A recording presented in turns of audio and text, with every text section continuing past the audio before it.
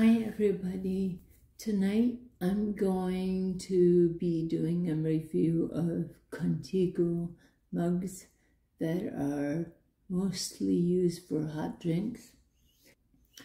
These are two brand new Contigo mugs. They still have the instructions in them. This top part, the valve opens like that, so if you put it in the dishwasher, it will get nice and clean in there. And you just click it back in to make it work. I'll leave this off the top so you can see. This button is a button you push to open the valve to take a drink out of this little hole. I like the fact that it's little because it prevents spills, or at least not as many.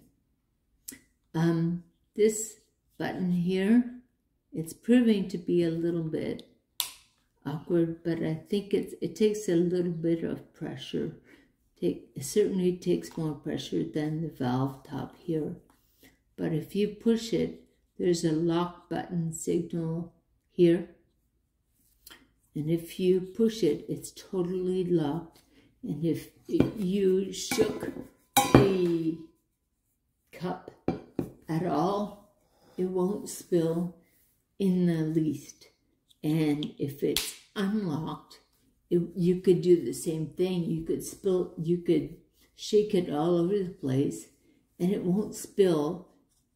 It won't open at all until you push the valve, push the button for the valve for the drink. And you can't push the button if it's locked. These are about $30 at Costco. They only come in a package of 2, which is a common thing for Costco. They come in a silver one that is just plain, and then the other one is colored.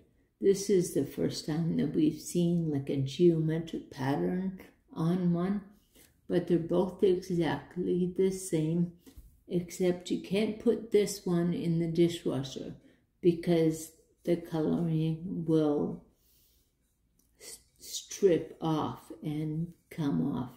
But you can put the tops and this cup in the dishwasher.